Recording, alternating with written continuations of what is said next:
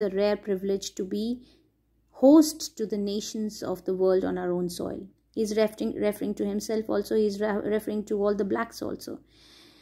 And he himself was a black president. So he said we were outlaws.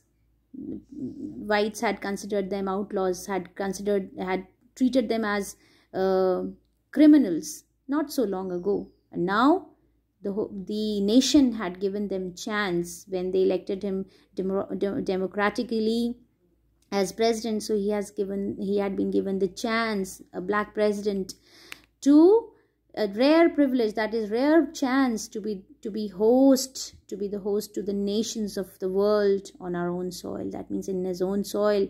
And now he is the representative of the whole nation, as well as representative of blacks also. So he has been given the chance to host this great event in his own soil.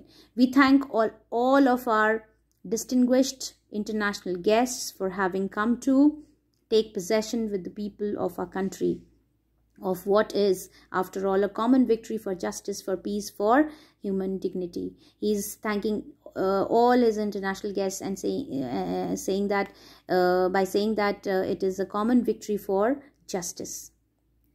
Earlier, it was like the society was not based on equality or justice. It was based totally on segregation of people. So now it is a common victory for all, for justice, for peace, for human dignity, respect for each other. We have at last achieved our political emancipation. Now, what do you mean by freedom from restriction? They had got so many restrictions. So many restrictions were put on the blacks. We pledge ourselves to liberate all our people from the continuing bondage of poverty, deprivation, suffering, gender and other discrimination. There is not only one kind of discrimination, there are many kinds of discrimination. In our country also we can see discrimination based on caste, color, creed, gender and so on and so forth.